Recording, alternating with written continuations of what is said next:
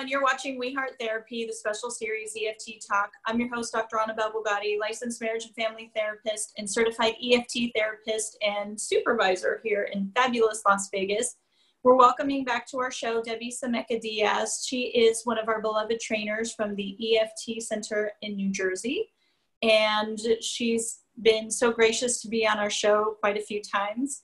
And we've had some really great talks before, so I hope that you guys are tuning in and you're excited to have her back on, because we are talking today about getting stuck in content in EFT.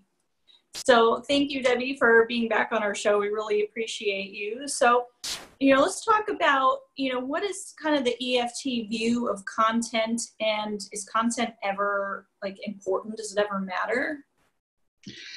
Yeah, those are really good questions. And I would say, first, I want to say, I love that you do this for therapists because it's such a huge resource for them to have free access to EFT information.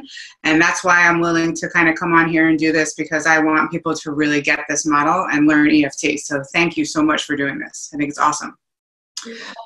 So content, so we talk about a lot in EFT, focus on process, we're process consultants, we don't want to get caught in content.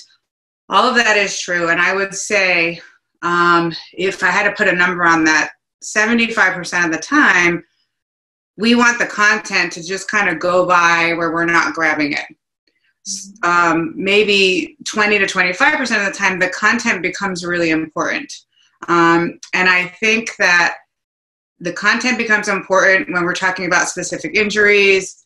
The content becomes important when you're trying to reflect someone's emotional experience and they keep going back to the content and they can't just go with the process. So what I've learned, my experience of doing EFT, taping, watching my tapes, is that when I'm reflecting only process or emotional experience and the person's going back to the content, if I then take the very, very small piece of content and link it to my reflection of emotions and emotional experience, they then go with me. So it's hard to say when we need to do that. I would lean towards trying to reflect process most of the time, unless you bump up against that. I mean, I remember a guy who was, he kept talking about how the house was not kept. That was just messy. Every day he walked in from work and it was just messy. And he ended up feeling not cared for because he kept saying this to his wife and she wouldn't do anything about it. So I would reflect the not feeling cared for and try to open up his emotional world around that. And he kept going back to the house being messy.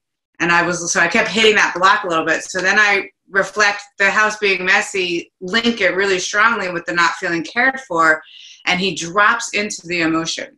And all it was for me to say that one phrase with it. So, and this was a really long time ago, but I'll always remember that guy.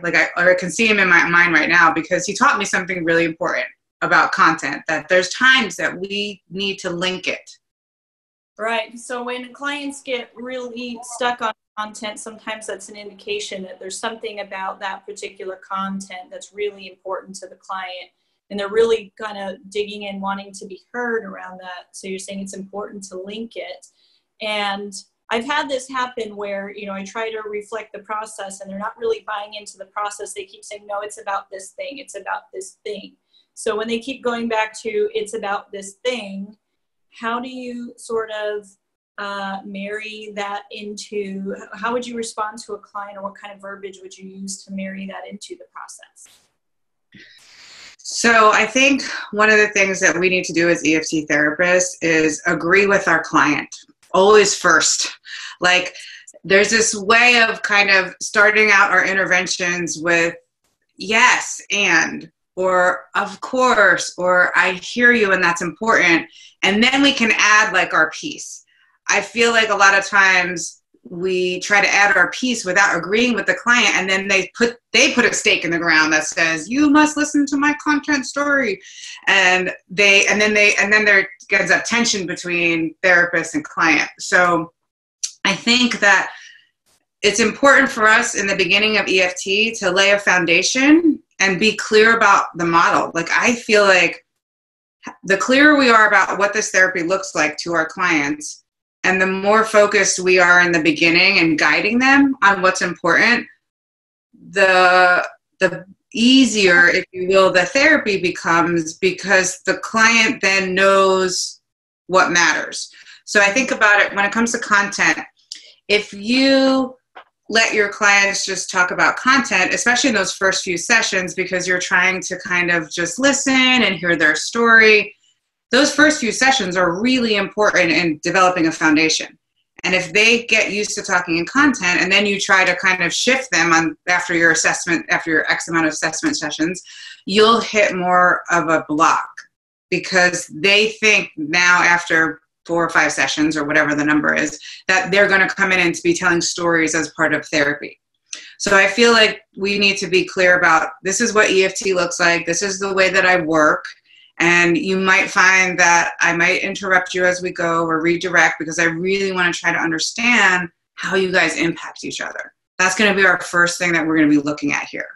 So just by being clear about that, I do think that that helps the couples. And couples, this is going to sound silly, but they don't know how to be good EFT clients. We help them become good EFT clients. That's totally true. And you also just sort of highlighted 2 really important things. So I hear you say that on one end, you know, it's important to let the clients understand the model and how it works. And I think one of the segues I've used is, if they keep trying to pull you back to that content, is like, well, we're going to talk about how you guys get stuck when such and such comes up and you guys aren't able to, when you reach an impasse and can't reconcile this together and become disconnected. So, you know, when they keep pulling you back, and I love how you said, you know, sort of allow them to feel really heard as part of building that rapport, building that alliance in the first session or so. But one of the other things you said was really important about, I think the other way that we can get caught in content is when the clients story tell, versus like, maybe I ask you about your emotion and you go off on this tangent and you're down this rabbit hole. And I'm just like, whoa, how did we get from here to there? And I'm trying to sort through this story to figure out what on earth are you talking about? What does that have to do with what I just asked you? You know? Yes, that happens a lot when clients do that. And this is where like our gentle but persistent focus becomes really important, right? So if you ask a question and then the client, as soon as you notice the client's out here, I would interrupt gently, like say, oh, wait, can you come back here? Because I think I missed it when I asked you, da-da-da-da-da. Can we go back to that? Because I feel like I didn't quite understand what you were saying. So as soon as you notice them deviate, you have to give yourself permission to gently interrupt. And I have to say that the therapist, the self of the therapist shows up in the room at this moment, because I'm from New Jersey. I'm 100% Italian. I have no problem interrupting and talking over people, but I also am very gentle and soft with it. And I will say that some people struggle with that. And it's not to say that you can't do amazing EFT. You can, but also know how you bring yourself into the room. Like, are you going to be comfortable with that? And if not, how to help you feel comfortable is when you notice your client went this way and you didn't go this way, what's going to work best for you to try to pull them back?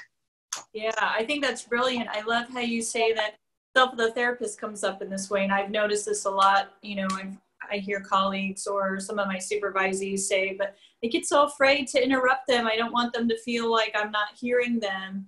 But again, when we reflect and validate, that's where the feeling heard comes into play, right? But we're trying to be, especially because it's not like our sessions can take all day. And if we let them go off on these tangents, you know, we're going to lose a lot of time that we could be organizing. So I love you had the brilliant response that said, I think I missed it, right? So that says like, I'm paying attention to you. I'm trying to hear you, but I don't think I got it. Can we go back to this place? And you gently try to bring them back, and realizing that interrupting them. And I do hear some trainers say that that's part of their explanation of the kind of the working agreement with them and the clients is I need to be able to interrupt you sometimes, right? So if therapists get kind of scared about interrupting their clients, thinking it's going to scare off the clients, it's not necessarily. It's find your niche the way that you feel comfortable doing it, but don't be afraid to do it, because you can't let them reel all the way out, because it's going to be a lot harder to come back in. Right. And the reframe around interrupting being rude, like I feel like we need to look at it. It's not rude, because the more we interrupt and direct the session in where it needs to go, the more focused we are, the more progress that's made in that session. So if people can hold that as, it's like, you know, you have the answers for relationship success if you believe in the EFT model. You know what it takes. They don't. No one gave it to them. And you're just trying to guide them in a way so they can learn how to be successful and feel loved and feel cared for and realize how they get stuck. They don't have that information. You do. So if you let them talk about content, you're not going to be able to give them that information and give them the experiences they need to have to shift. That's beautiful. As you said that, I kind of had this metaphor come up in my head, as Sue always talks about it being a dance. And I'm thinking of, you know, if you've ever taken a dance class and you're going over the steps with the teacher, and your dance teacher has you start, you know, trying to do the steps. But if you start getting out of the dance or stepping out of place, they're stopping the music and they're saying, wait a second, let's stop right here. And then we're going over the steps that you missed, and then we're going to go back and try it again. So it's the same thing. And we don't get upset when our dance instructor interrupts us and says, nope, we got to fix this right here. And that's essentially what we're doing. Yeah, that's right. And I think that when lots of us all the time get lost in EFT sessions. I think that's just part of being an EFT therapist. Like, you might be like, wait, where are we? What just happened? And I feel like we need to give ourselves permission to say, hang on a second, I got lost here. I need to go back. So like when the dance moves, like you're saying, you're not doing them the right way, and your dance instructor is interrupting you to help show you something, we as therapists just own it ourselves. Like, I'm kind of lost. I need to go back here. And then I feel unlost, because if I stay in a place of feeling lost and being like, where's my entry point here? And I'm just kind of overwhelmed. I'm not going to interrupt.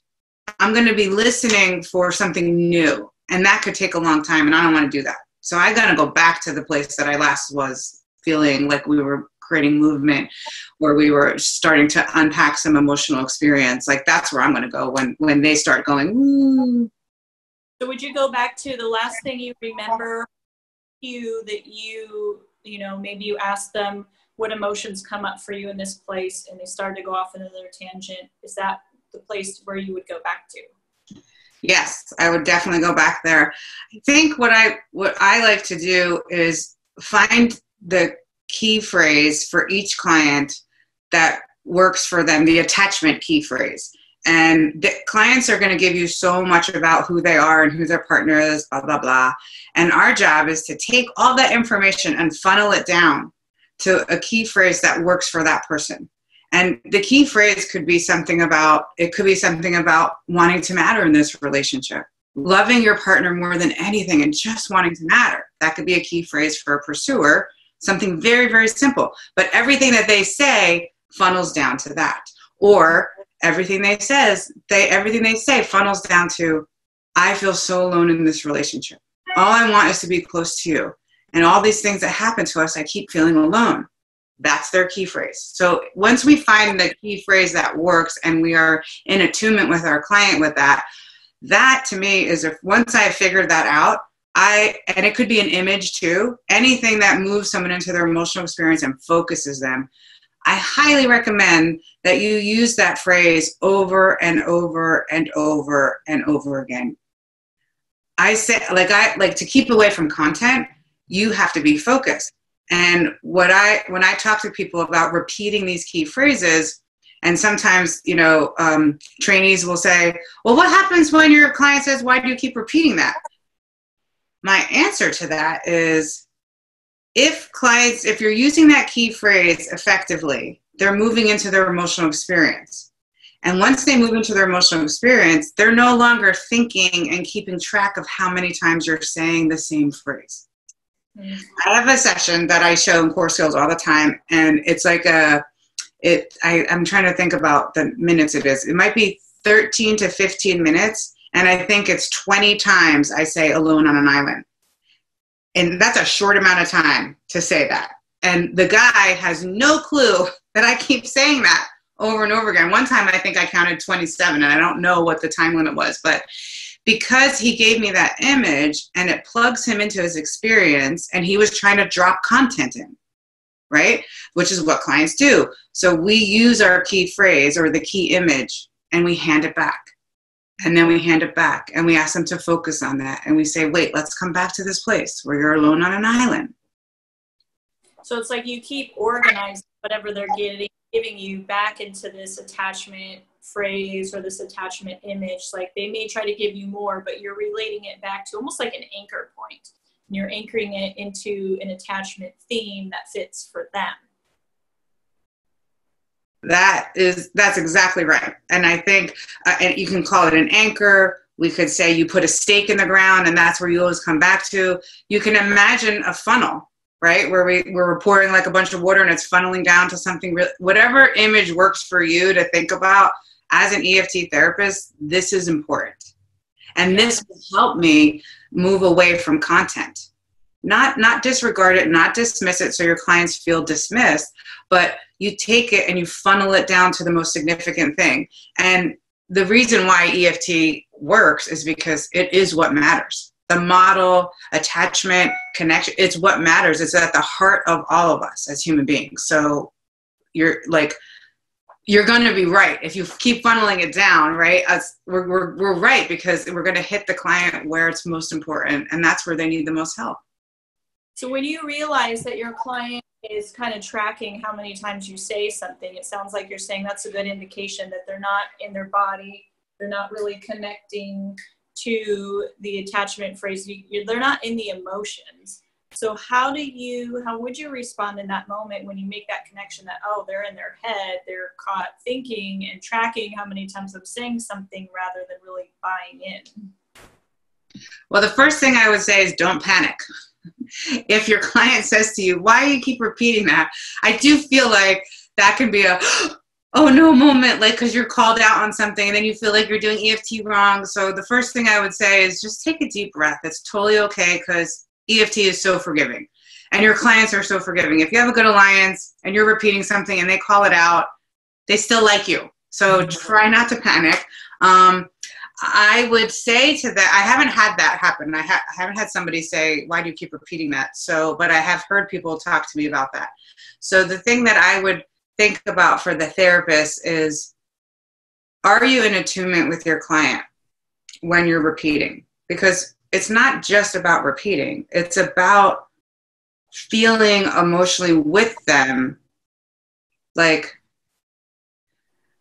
you have to feel what they're feeling and they have to be alongside of you. You have to be alongside of them. So if your client's not feeling, our job is, if we think about a staircase, we want to gently walk them down the staircase into the emotions.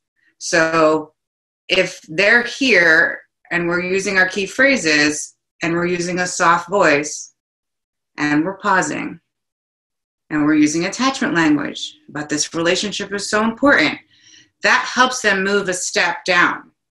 If we're conversational at all in our tone, I think like this kind of how we're talking right now, I feel like clients were appealing to the cognitive part of their brain and understanding something. So it really, if you think about the very, very simple thing that we teach in EFT, which is risk, repeat images, soft, slow, simple, and clients' words. If we're trying to move someone into their emotional experience, using risk is really important. You don't have to be mushy-gushy. It doesn't matter if you're a man or a woman, but you have to find a way to slow down, to add pauses in your voice so clients have the time to feel. That takes time. Right. So it sounds like maybe once you get on that the client isn't in the feeling part, that they're stuck in their head, maybe we can meet them back in that place and kind of what comes up for you as you hear me say this over and over. I notice you're noticing me. So what's going on for you? Just sort of like that check-in that can help us reground and bring them back into the emotion. Yeah, I would say exactly. When we realize that we're not in attunement or our clients commenting about us repeating, then we realize that we're not in attunement because they're not emotionally feeling. We do have to go back up. So if you're on the staircase and you're 3 steps down and your client's at the top step, you have to go up there with them. So going up there with them is like, oh yeah, I was kind of repeating. Again, agree with the client. Agree with our clients. You were repeating, right? So we go, yes, I was doing that. I'm really sorry about that. I just feel like there's this piece that's like super important. So tell me what's happening for you right now as you hear me repeating it, just like you said. But you do go up to that top step with them and you meet them where they're at in their head. And then we try again. And we try to implement risk again. And we try to move them slowly. And as much as we want our clients to go from like the top step to the bottom step, they don't do that. It's a process. You know, right. It's like if you think about when we go through the tango, if you watch like a really good EFT session that has like, let's just say there's 4 tangos. What you would notice is each time you're in the accessing emotion for person A, it goes like a rung deeper. And then the next time a rung deeper. And then so that's kind of like the walking down the staircase of emotional experience that our clients need to feel, and we need to go with them. And I love that. And I want to, so there's 2 ways I want to go with this. So we'll come back to one. I think one of the things too is that when clients are really super cognitive and they just seem to not be wanting to go into the emotion, even though they're saying, I get it. So like, now let's hurry up and go through the process. But, you know, before we go to that, I want to go back to connect this back to the storytelling about meeting them in their head. And I think a lot of EFT therapists keep thinking it's antithetical to EFT to, you know, go cognitive, but really it's not antithetical to EFT because we're trying to meet them where they're at and join with them so that we can, you know, get access to opening up those other compartments that they're compartmentalizing. And sometimes I might even say when they start to storytell, because I'll try to interrupt, and it doesn't happen very often, but I've had a few clients who were just so big on this, but wait, I promise I'm going to get to the point. And at the very end, I still didn't get it. And I'm like, okay, I'm kind of confused when I asked you about your emotion and you kind of told me this story. I'm not quite sure I got a strong sense of the feeling you had there. Can you help me? And I think some of the clients just aren't used to organizing their thoughts into clear, concise points about how they feel. And I notice like a lot of times when I check in on the storytelling thing, like I didn't get clear. I just kind of heard the story, but I'm still not quite sure. Spouses are over there shaking their head like, yeah, this is what happens at home. I get lost too in all of these details, and all those details can feel so overwhelming. And I think the storyteller is just trying to convey a point and they just don't know how to say it without giving you gobs of details. Yes, that maybe they're trying to convey something. I would look at that as how they're protecting themselves.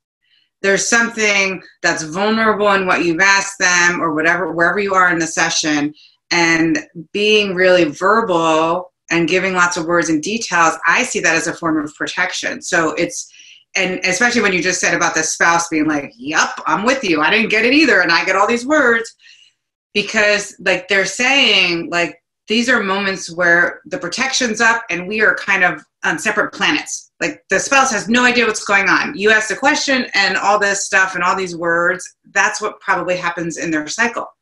So we need to find a way to be able to reflect, like I hear you and you're giving me so many words and so many details. And like, I wonder if you just slow down and pause and take a deep breath, like, what's happening inside, or how do you feel about this, or something, or we can conjecture. If we've tried a couple times to ask them the question and they keep going off, right? I usually have my general rule of thumb is ask the client the question a few times, like three times or maybe 4, and then conjecture. That's how I do it. A lot of people will just conjecture sooner, but I like to ask the client a couple times first. But we might need to conjecture that when you get really verbal and start telling me lots of details, I get this sense that there's something hard going on for you, like or painful, or maybe even a little bit, I don't know, scary or something, to talk about how you feel in those moments when your spouse disappears. And I like that's sort of how you stay anchored, because that's some of the problem with storytelling when I was early in my EFT days, is the clients would go so elaborately into these stories, I would totally lose focus and forget what it is that I even asked them. And now I'm lost in that content with them. So remembering maybe if it's on your pad of paper, or, you know, what was the cue or the question that you asked them right before they told the story, so then you can come back and kind of connect it. Oh, so if you can organize it, you can route it back to, so when you're feeling alone or your spouse disappears, or, you know, you're not feeling heard, this is sort of what happens, you know, just bringing it back and staying anchored in the original cue or the original thing you were asking them for or trying to work on that signaled them to go into the story mode.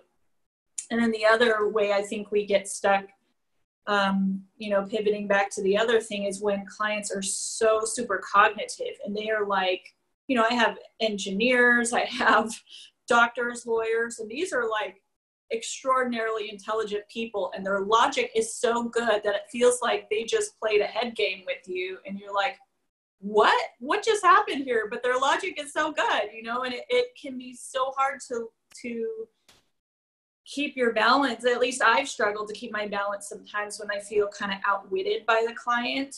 And I know, like, some part of me recognizes, okay, they're moving away from the emotion. I'm asking them about emotion and they keep going away and giving me, you know, cognitions, or they're trying to tell me all these reasons why it's not feeling okay, but they're so witty about it that you don't even realize that's what's happening in the moment.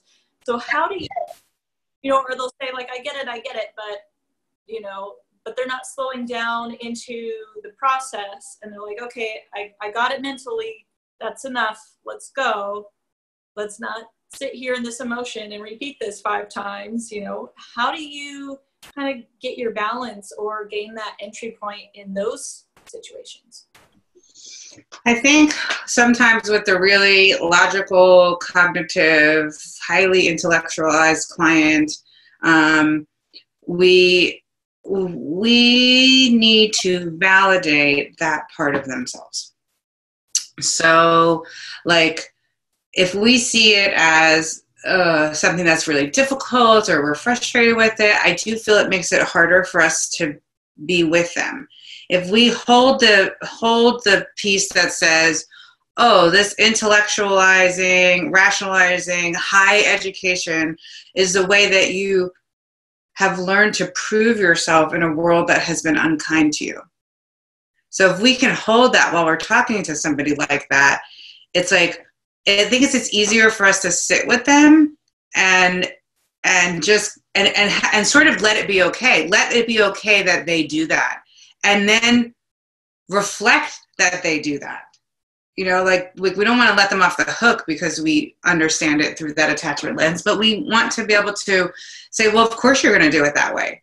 And your whole life you've been rewarded for being logical, or being, you know, really smart, or going through med school. Like, if you were in your heart the whole time in med school, you would have failed. You wouldn't be successful right now. So your whole life you've spent in this way of being, and it makes sense. And here I am asking you a question that sounds like I'm asking you something in Chinese. And so I get it. I get that this is how you've been for your whole life, and what I'm asking you sounds like you have no idea what I'm talking about. And that's okay. Let's figure this out together. So something like that, to validate and support the way that they are in the world, and also recognize that sometimes we're asking people the questions that really does sound like Chinese, like, what's happening for you right now? I've had clients be like, I have no idea what we're talking about. Because there's such a disconnect that they don't even realize, like, that I'm trying to look for some kind of churning inside, right? Because there's just nothing. They spent their whole life cut off from that. Right, like the water faucet has been turned off. There's not even a drip in the pipe. So when you notice that, what do you do when they are like, I have no idea, like, I feel nothing? Like, they'll say, I feel nothing, but when you kind of, is it like a nothing, or I don't have any words, kind of nothing? They're like, no, I'm not numb, but it's not that I don't have the words, I just don't feel anything. that's can be really hard. It feels like a big brick wall up against you, and it's like, what do I do with that? Yeah, it is. It is a big brick wall. And it's, again, I'm going to say it's because they don't know how to speak Chinese, and we're asking them to do that. So what we do with that is be very, very, very, very patient. I have a client right now who has a significant trauma history. And of course, he's a clinical psychologist. We see them as a couple. So, very smart, high educated, trauma history. I just asked him in session, like when we were talking about his sense of failure and shame that he has inside. And like, if he can feel any of that in his body right now. And he's like, nope. And I'm like, nothing. And he's like, nope. And so what I did, right, because that's the wall. Like, I mean, first of all, I was like blown away, because usually when I ask that question, and I've circled around several times, like feeling like a failure or not measuring up in your wife's eyes when you love her so much, usually there's something happening in the body. So I was like, shit.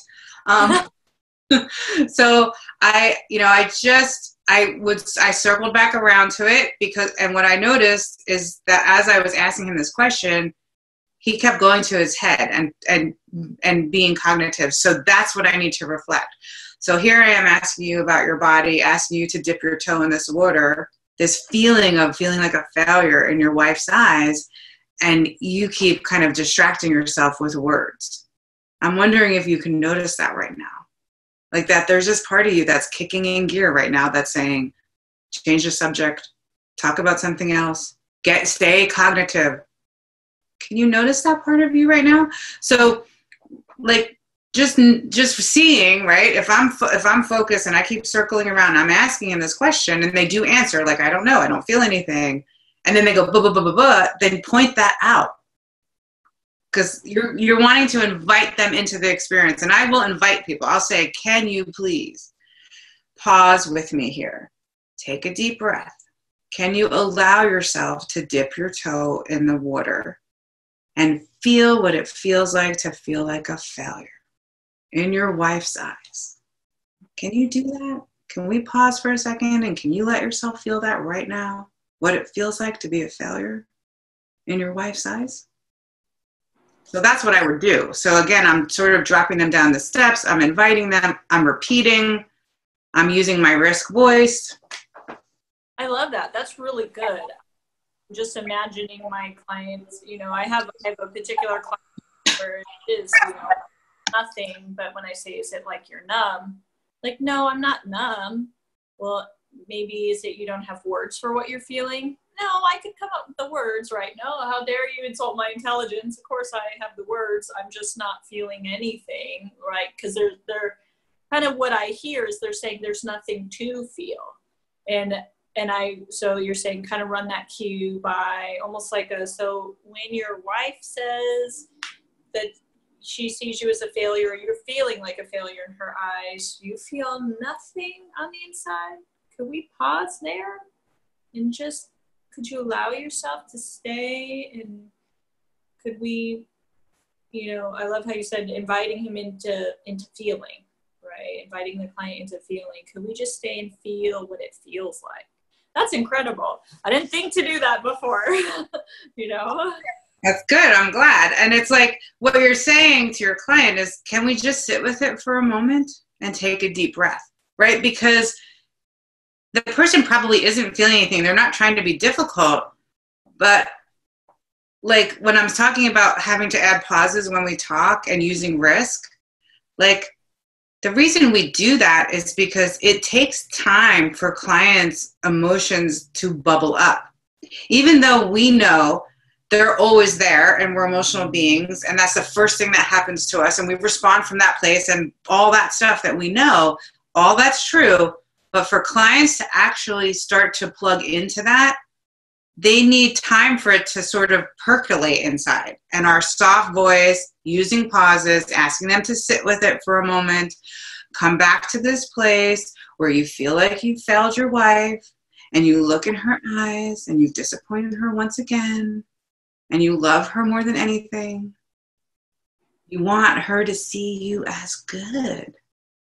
Can we pause in that place for a second and just sit here? I really love that. And I love how you use the I started using this metaphor with my clients. I ask them, do you drink tea? And most of them say yes. And I say, well, what happens when you put your tea bag in the water and you just rip it out really fast? And they're like, yeah, you get like just barely tainted water, right? That's right. You want to leave that tea bag in there so it percolates and it opens up all these bold, rich flavors. So we really just want to sit in that emotion, even if it's a good emotion, because sometimes they'll say, oh, this feels good. And then it's like, we're moving away again. So I'm like, can we stay right here? And I'm just kind of letting it steep, like a good cup of tea. So you get those bold, rich flavors that we can really enjoy and really latch on to. So I love that you use that word, percolate. Yeah, and that's such a great image. I love that tea image because people can get that. That makes sense. And I love that. So anything that we could use to help our clients, like some clients, some clients need to understand. And that tea analogy helps them understand what you're doing.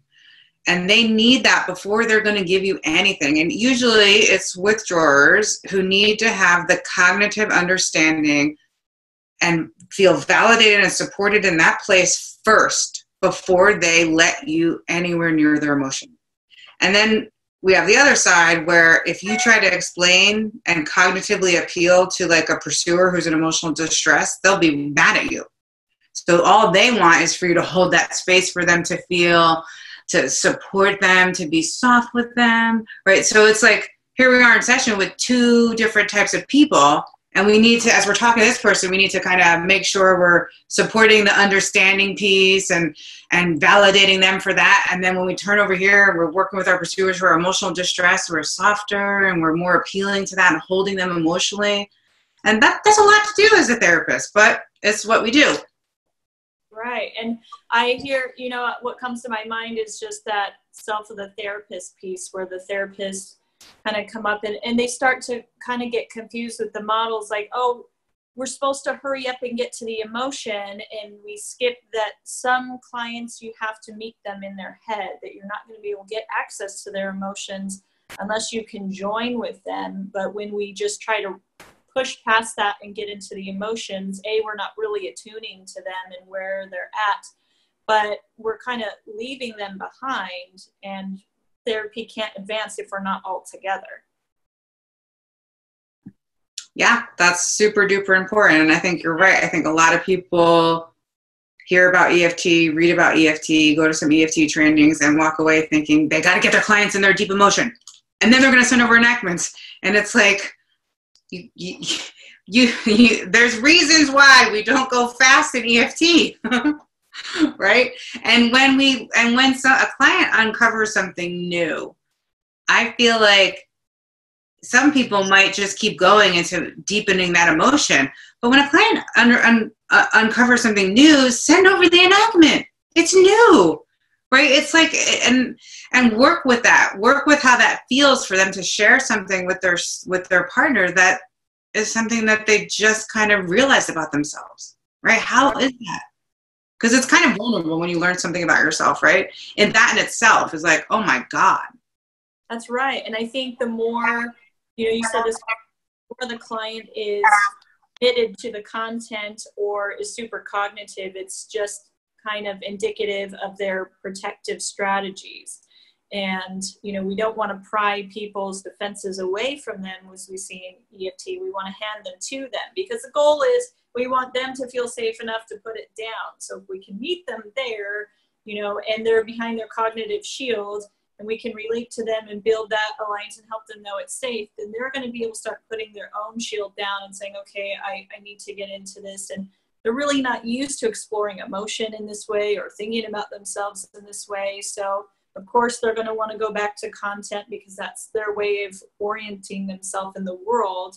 And it can feel super frustrating because we're like, let's hurry up and get to the emotion. Let's hurry up and get to the emotion. And, we always say slow is fast in EFT because when you go too fast, you skip over things And you don't get to see, you know, when you slow it down and stretch it open, there's really big things that come out that are important that you wouldn't have gotten if you were moving too fast. So when you go slow and these new things, like you said, they learn these new things about themselves through this process.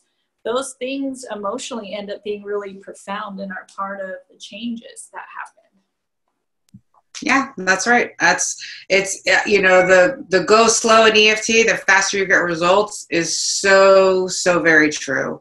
And people like to rush, and they like to move people away from where the client is. And I think that, you know, one of the things that I've sort of been noticing recently with my own work is that when I'm with a client, I feel like what I do with them is I just be with them and validate them.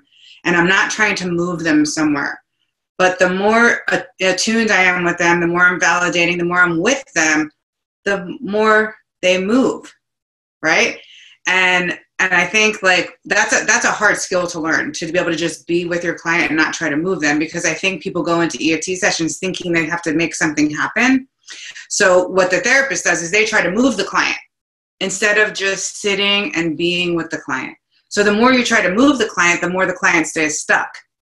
And the more you sit with this the client. pressure on to be like a magician. I love how you said, like, we put this pressure on to make something happen. Like, we're inviting our clients to a magic show. Watch us pull the white rabbit out of the hat. And that doesn't always happen, you know, and sometimes it's that attuning to them, just deeply being with them, that is the white rabbit out of the hat percent. Right, because that's how they uncover things about themselves. And then they move, rather than it be like a tug of war, right? Between you're trying to pull them this way and they're going, no, I'm not going that way because you're not with me and it's too scary, so I'm not going that way. But I need you to come over here because this is really important. This is EFT. But no, you're way too scary and you're too emotional and I'm going to leave you and stay here, right? So that's what kind of happens in sessions. Yeah. Oh, man. That's so good. So rich. This is why we love you so much. Thank you. One of the things that popped into my head, is what I mentioned earlier, and I want to come back to it because I feel like it's so important, especially with the people who are in content and stuff. First of all, our alliance goes a long way. But this important piece is when we start talking, that we say yes and, or something that conveys that. If you listen to EFT sessions, or even your own sessions, and you notice that when your client finishes talking, if you say but, because you're trying to show them something, it doesn't feel right. But if they're talking and you go, oh yeah, and you add something, there's a flow and you stay in alliance and attunement with your client. So when they're contenting away, it's very important for us to agree with them, yes, and then make sense out of that. Let it be okay that they're doing that we see them in that place. And that place makes sense because that's how they've been their whole life, right? So I just feel like that's such an important thing in getting clients to move into their emotional experience. Validate, agree with them, don't use the word but in an EFT session. Notice what happens if you do. Like, that's a general thing. Like, I'm sure people can use it sometimes, but I find that when I'm watching sessions, I try to tell people, don't use the word but. Let's just try to get that out of our vocabulary. Right. I love that, because we know this, but like if you're trying to land something with the client and they do the yes, but, we know that that's not fully landing. So if they're trying to give us something and we say yes, but, it feels like a diversion away from the thing they were trying to hand us. That's right, which is why that word is like a word that, like, I work really hard to keep it out of my vocabulary. And sometimes, like even today, I noticed I said it several times as we've been talking. And I'm like, why are you using that word, Debbie, in the back of my head?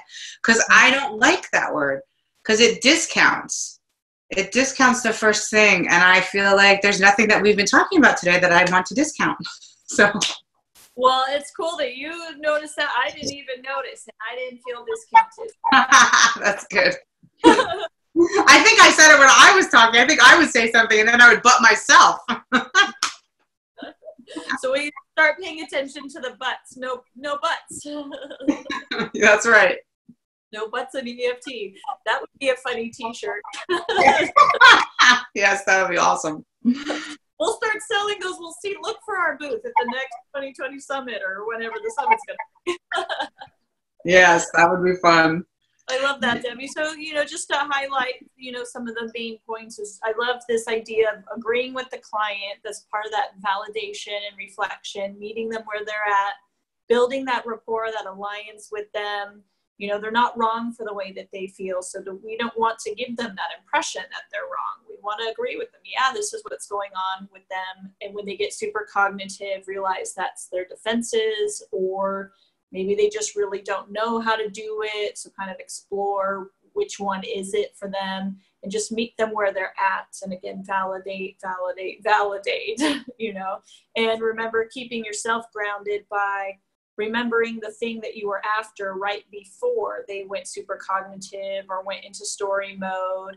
That's the biggest thing for me, was how to help, the therapist stay anchored in those moments without getting caught in that rabbit hole with them, is remembering what was the thing you asked them right before they went into that rabbit hole. So then you can come back, and sometimes even if you absolutely need to, say, okay, I'm not quite sure how that's related to this thing that I asked. Can you help me? Because I got confused, right? Again, being really explicit about the process, which is really awesome. So Debbie, you are just amazing. You are so amazing. This is why we love having you on here now. You offer trainings, you're working on some training videos. Where can people find you? What if they want to fan fave you, where can they find and follow you? Oh my gosh, see, you're talking about social media, which is like my biggest weakness, which is why people can't follow me. They don't know who I am. No, just kidding. I wish I was on social media. It's on my to-do list, so that'll happen at some point. But what's that? Or your website, or ISEP. Yeah. Where can we go? Well, my website is easily accessible via email, or my website, which is couplestherapynj.com, because I'm in New Jersey. And I can be reached via email also, which is dsdiaz@couplestherapynj.com. I hope to have training tapes available on my website. My hope was to do them probably 8 months ago, and I decided to revamp my whole website. So that was been in the works. And now that seems to almost be done, I'm going to move to this next phase. And, you got to rely on other people, like the people who are the website designers, to do their job. So hopefully that will be out soon. I also do short-term online supervision groups, which I think are kind of cool because it's only 6 months.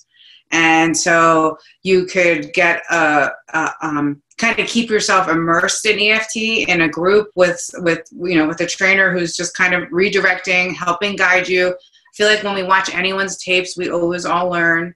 Usually in my 6-month series, I'll show a tape of mine at some point, and people like to watch that also and learn and see the interventions that I'm doing.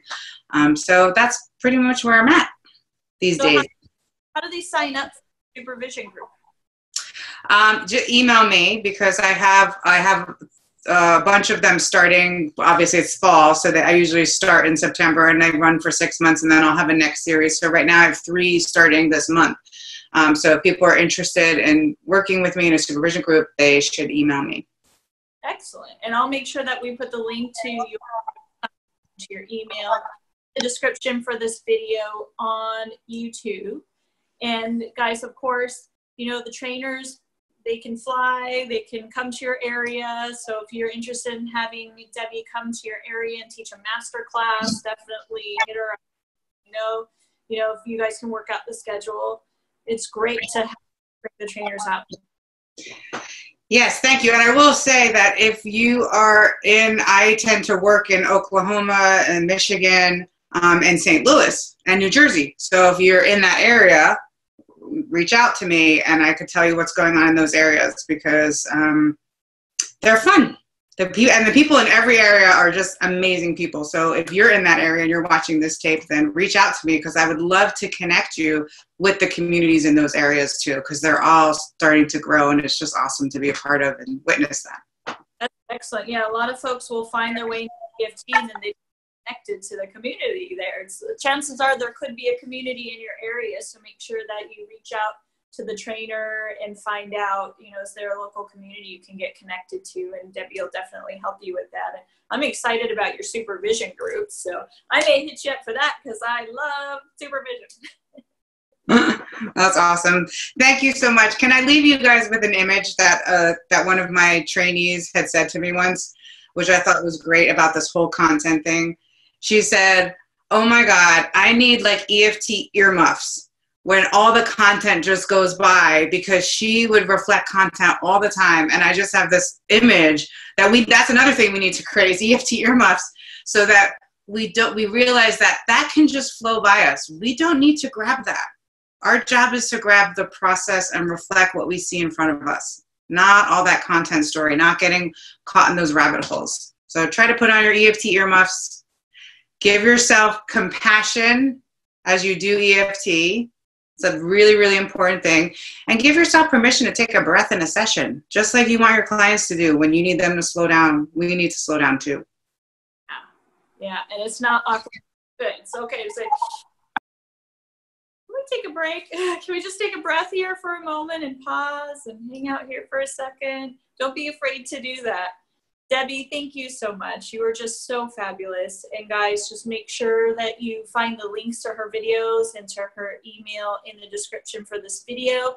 And We Heart Therapy is soon to be a podcast. I'll be posting the link soon. So, you know, you can stream this on YouTube in your car as you drive. You can plug it into your auxiliary and just run it like a podcast. But if you want to download it and watch it or listen to it in offline mode, will soon be a podcast as well. So coming soon to you. So thank you again, guys, for staying tuned. Make sure that you catch some of the other videos that Debbie and I have done. They are also fabulous. And thank you for watching our channel, and make sure that you hit subscribe because there are more wonderful episodes coming soon.